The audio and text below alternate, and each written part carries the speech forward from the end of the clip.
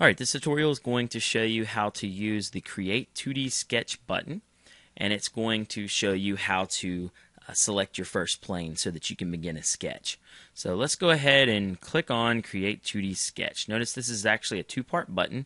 We don't ever really want to change to the 3D sketch, not for this purpose anyway. So make sure it says Create 2D Sketch and then click the top half of that button.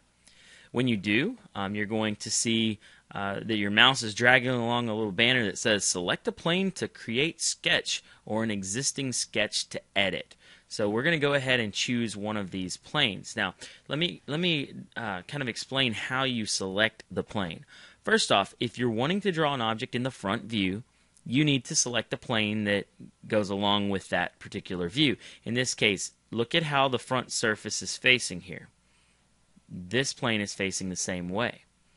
Now, it's also good to know how to name these planes. For example, if we look at our axes that are going through the center here, we have the y-axis, the x-axis, and we have the z-axis.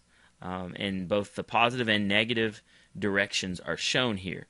If you're confused about which one is which, simply look down here at the drawing indicator, the 3D indicator, and it shows you the positive directions of all three axes.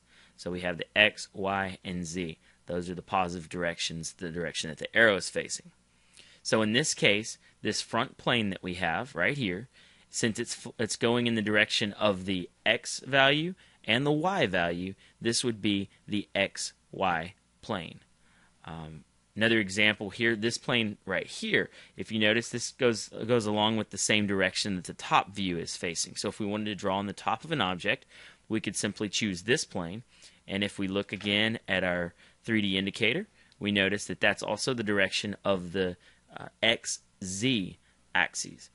So this would be the XZ plane. In this case, let's go ahead and just click on our XY plane. And notice that when we do that, it automatically takes us to the front view and we're ready to begin a sketch.